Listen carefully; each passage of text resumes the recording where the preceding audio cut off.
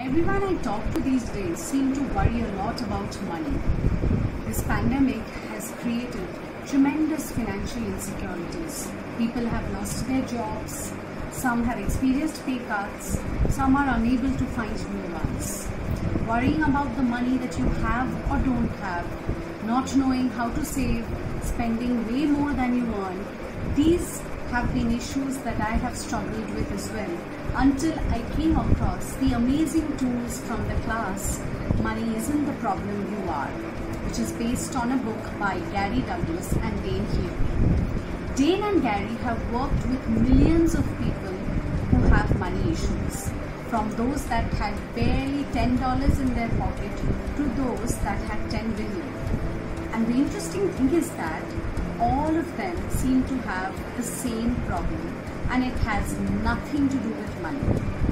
What you are unwilling to receive is what creates the limitation of what you can or cannot have.